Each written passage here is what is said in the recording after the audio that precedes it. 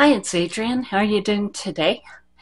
And so today is my 500th video, which I really never counted on or thought I would get to. And so I thought I'd just go ahead and put some makeup on and reminisce with you. And so let's go ahead and get started. I did go ahead and start off with some of the e.l.f. Power Grip here. And this is a Power Grip primer.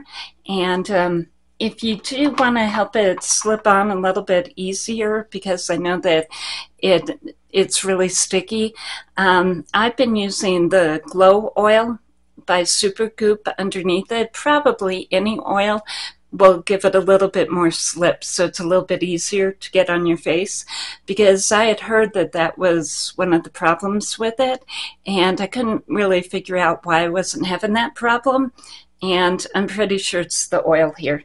So yeah, good product that I'm liking, and I went ahead and used the e.l.f. Woe Glow in Sunbeam as well. So I had these two on as far as my base. And yeah, we're doing Colourpop today because Colourpop has been sort of the basis of a lot of what I've done. So Colourpop, pretty fresh, and this is one of my favorite foundations of all time. And then probably my favorite concealer of all time is the Pretty Fresh. So this is Warm 53, and I think this one is 7 as far as the concealer. So that's what I have on there, and I just did go ahead and do a little bit of a base. I'm going to go ahead and use the NYX Thick It Stick It. And actually, I haven't done an application video in a long time, because everybody was sort of moving, or YouTube in general was moving away from tutorials, and there's some people that just have been doing it forever and ever, and so I went more to a commentary on makeup than actually doing the actual tutorials. And so yeah, I'm thinking I may do some more of these, and it's just been a little while since I've done some. And yeah, an unexpected journey, I think, is how I would go ahead and characterize this one, using the Aurora Struck palette. This just came back into stock over at Colourpop. And yeah, another thing about going ahead and doing YouTube is learning how to be relevant and sort of rolling with it. And learned a lot about that from doing this. And let's see, I have the NYX Fat Oil.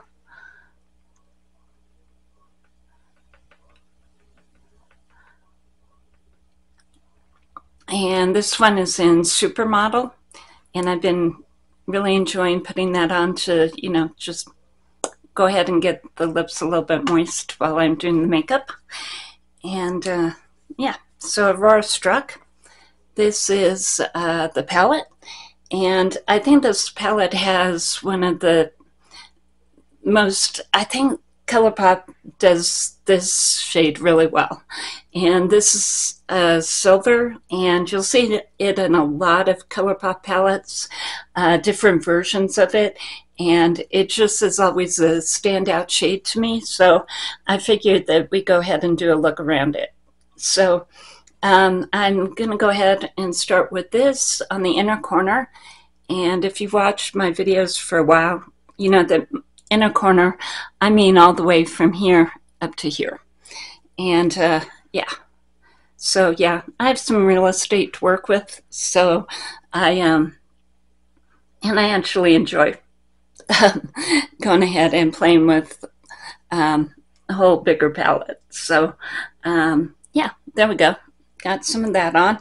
I think I'm going to go into this green down here. And this one is In Orbit. So we'll go ahead and do some of that right in the crease and right above the crease. But Yeah, it's been an unexpected journey. I came in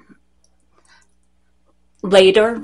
I had actually done some training in TV and film before YouTube was even YouTube.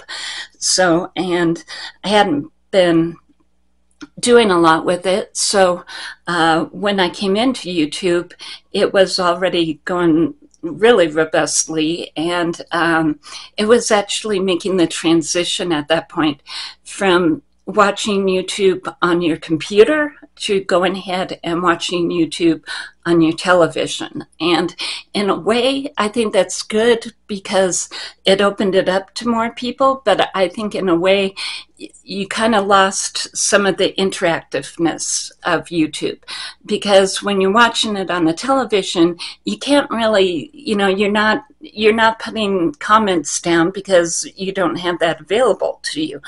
So I think that's one of the big changes that I've seen being here. And yeah, now I'm going to go into this silver, and it's really a pretty color and very, very shiny. So let's see. Yeah, I also came in right at the time that Dramageddon was going full blast. And so in a way, it was just sort of like, oh, and go on from there. I think the reason probably that I'm going ahead and hitting 500 videos right now is the pandemic. At that point, it was just like, well, what can I do? There wasn't a lot to do, and it was a way of not getting depressed about stuff and being positive. And so I think that was a lot to do with it too, and being able to stay busy doing something. So go ahead and use the Sky High mascara here. This one's by Maybelline. This one is one in Cosmic Black. And let's see here. So talking and putting makeup on at the same time I'm better at it, but I know there's some people that just do it amazingly, but yeah, a lot better at it.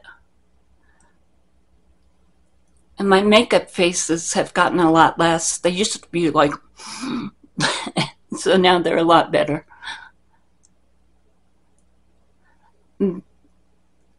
But anyway, yeah, the pandemic changed a lot. And it really did in the YouTube space, especially the makeup space. We kind of moved, or a lot of the channels and a lot of the creators moved to being someplace safe and fun and light. A lot of people didn't even address the pandemic. If we did, in a lot of ways, it was just wash your hands, kind of the stuff. And so someplace to get away from all the other stuff that was going on all the time. And let's see. Makeup face. There we go.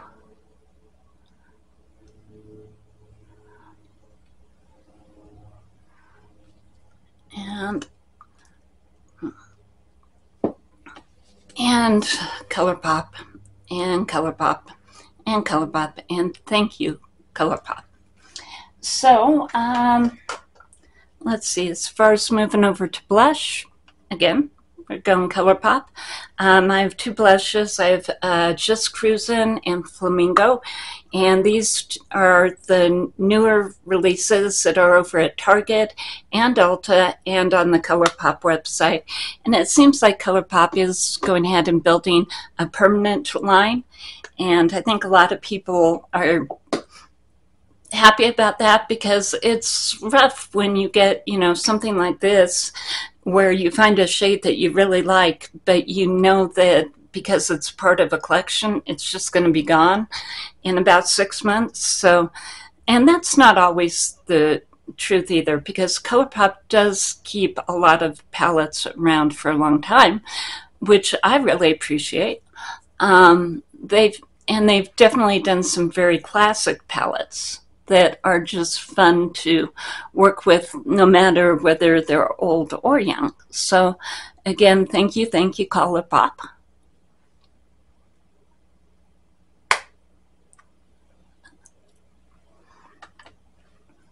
And let's see what else we got here. And then all the technical difficulties that you can go ahead and run into along the way. I just got a message that came up on my view screen. I'm like, what? And it's always fun when that happens during a video. Or just the basic things, like you'll think that you have your microphone all set up, and then you'll be, into editing and realize, yeah, it wasn't set up. Why? Stuff. Or having to do the same video over and over because there's something going on, or new equipment that just makes you kind of go, because there's always a learning curve to it. So yeah, there are a whole bunch of neat things that you get to learn as you're doing this kind of thing. So again, Colourpop Seismic, one of my all-time favorites. And I'm really grateful, again, to have been doing this. Again, during the pandemic, it was just really instrumental to keeping my spirits going, and I hope it helped, or at least, gave some other folks the chance to go ahead and maybe get away for a little while. Again, a safe, fun place. There was a time when we were the only new thing on television, which was really scary. No pressure. But yeah, we were and a lot of it is a we kind of thing, because there are only so many new makeup releases. Not that there isn't a ton of stuff out there, because there is. But a lot of times we know that we're all doing the same review, or we're all looking at the same products. So it becomes sort of a group a group review, so that you can watch a whole bunch of different people all having feelings and thoughts about some product. So in a way, it is being a television pioneer. And television has really only been around for, 70, 80 years, so it's still pretty new. Let's see, as far as a powder, yeah, where did I put that? And we can go ahead and use the Glowish powder today. As far as the setting powder, this brush that I was using is one of the BS Smalls ones, and it's on Amazon. Really nice, really dense brush where you can get, a whole bunch of, you can be really accurate with it. And then as far as this one's a Laura Geller brush, which I really have been liking. It has it's not as dense, and it works really good for powder. And so this is the Glowish in Fair, and this one's by Huda.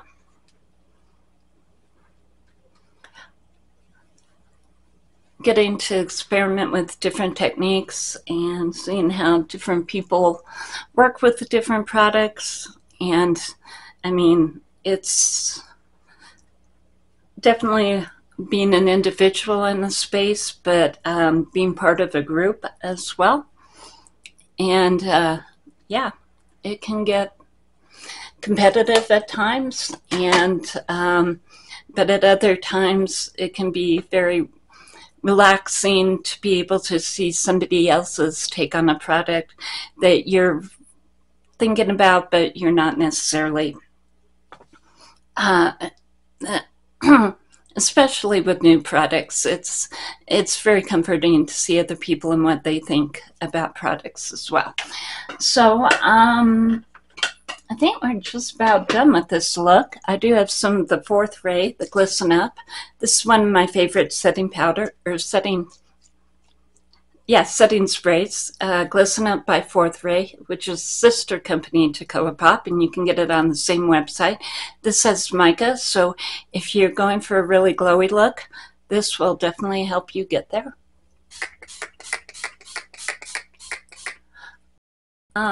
Let's see. I had a few products. I think I've actually gone ahead and talked about a lot of them. This one, however, is something that I think is revolutionary, and mine is all stained, but Nadine Baggett went ahead and got me into these, the microfiber, where they have a lot of little tiny, it just cleans your face so much better, and they're actually made for cleaning your car or cleaning your countertops, but these work wonderful on the face. And if you're out of cleanser and you still want to get clean, these are great. If you have a teenager who doesn't want to commit to a cleanser or whatever, these are also great. But they get you a lot cleaner than I think a lot of other things. So thank you, Nadine. And again, start on this video. I'm just really grateful to have done this, and I intend to do it some more, and I am looking forward to making some changes and moving through with you. So you know, I mentioned Nadine, and there are so many, and then it got me thinking, there are so many people, Monique, and so many people that are really generous and kind, and yeah, I could just list for days.